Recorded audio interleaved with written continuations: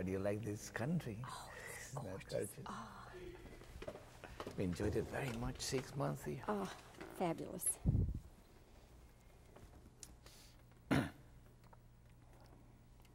Alfonso, if I may call you Alfonso. Please. And you may call me Bobbie. Please, Bobbie. Yes.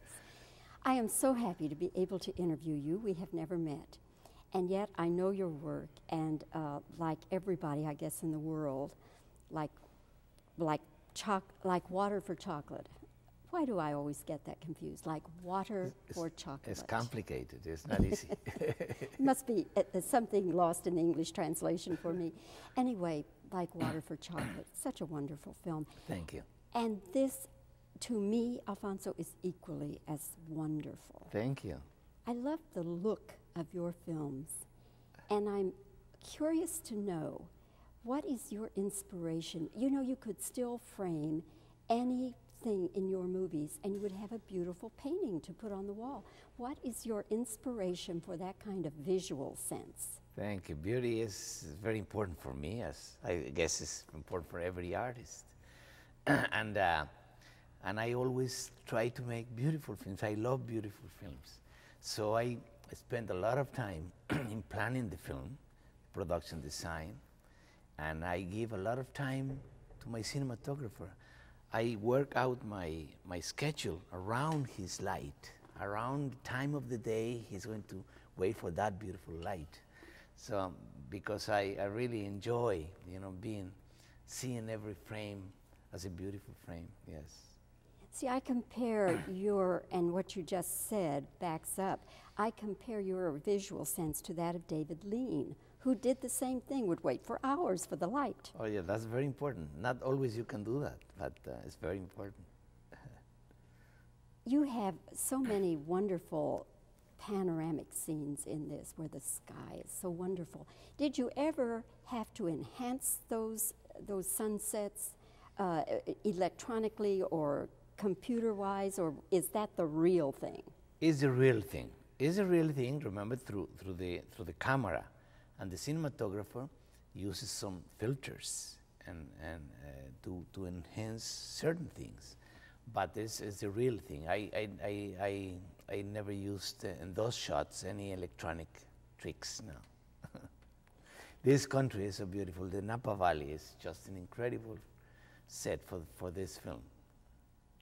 What is it about chocolate? We had your previous movie, and then now we have that the part Keanu plays is a chocolate salesman. Are you a chocoholic? I love chocolate. Yes, I always try to keep in line, so I cannot eat that many chocolates as I would wish, but I love chocolate. I think to have made Keanu as a chocolate salesman, it was like a private joke from Robert Kamen, the screenplay writer in this film. But what is really a common denominator in both films is women. Both films are films for women. Walk in the Clouds, the problem is the conflict between this young woman, Victoria, and her father. And the conflict is this old patriarchal structure, because not all traditions are good. And I love the way this problem this confrontation, you know, is resolved in this film with the help of this character that Keanu plays, this wonderful man that is so supportive and so understanding. You know? It's almost the ideal man for women. No? Did you, in the love scenes, shoot a different version for Europe and the international audiences? No, I don't do that. Many times, though, it is done. It's done because especially when you have more sexual explicit scenes, probably you think of selling the film more successfully to certain countries in the world if you are more explicit in those versions. But I don't believe in. I think eroticism is much more than sex. You know, the erotism deals with your mind, with your soul, with your culture, with your knowledge, with your background. I think sex stays for 3 minutes, and erotism can stay forever. Well, this is a very romantic picture and a very Yes. beautiful picture. I really love it. I do. Thank you. And I'm very, very happy to have had this chance to talk with you, Alfonso, and I Thank you hope it'll very be the much. first of many interviews we'll have. Thank you. Very nice, thank you. Yes, very nice. It was very really is a lovely film. It's nice. just a I'm lovely film. glad you like it. How do you like this country? Oh, it's Not gorgeous. culture.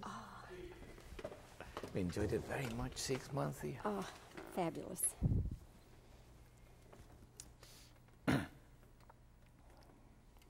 Alfonso, if I may call you Alfonso. Please. And you may call me Bobbie. Please, Bobbie. Yes.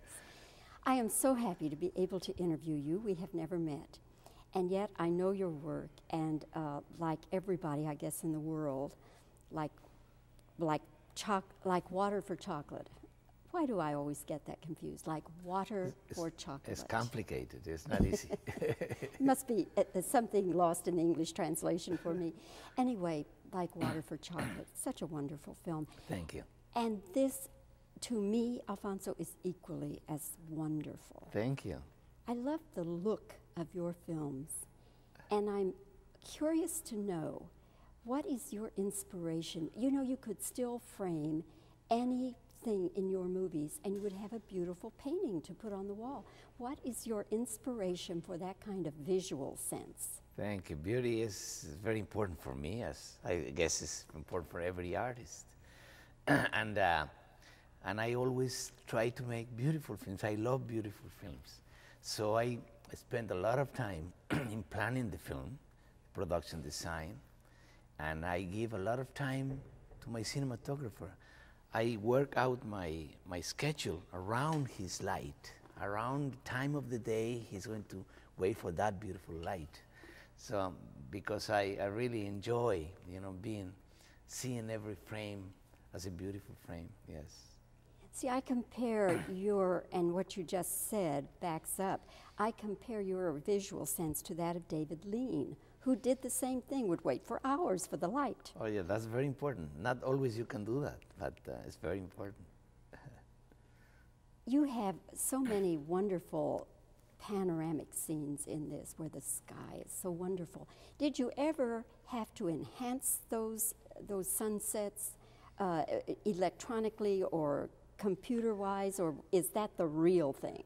It's the real thing. It's the real thing. Remember, through the camera, and the cinematographer uses some filters and to enhance certain things. But this is the real thing. I never used in those shots any electronic tricks. No. This country is so beautiful. The Napa Valley is just an incredible set for this film. What is it about chocolate? We had your previous movie, and then now we have that the part Keanu plays is a chocolate salesman. Are you a chocoholic?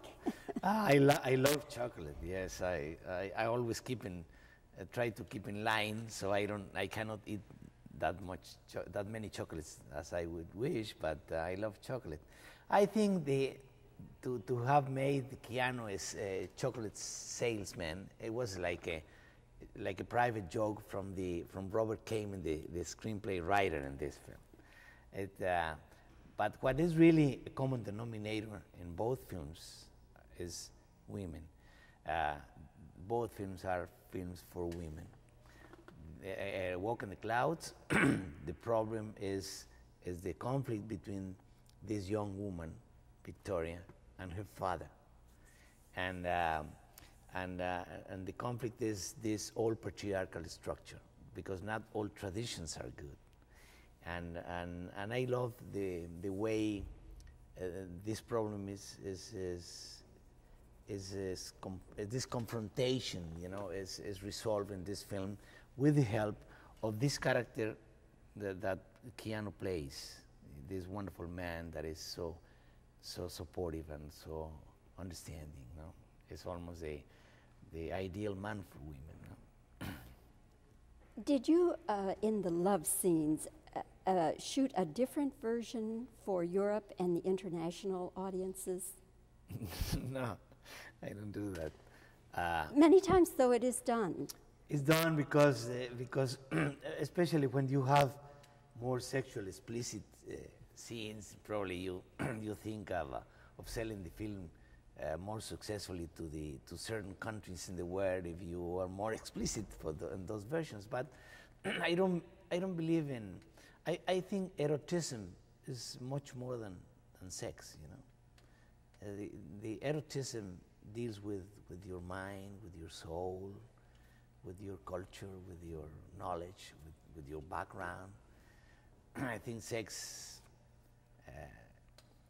stays for 3 minutes, and erotism can stay forever.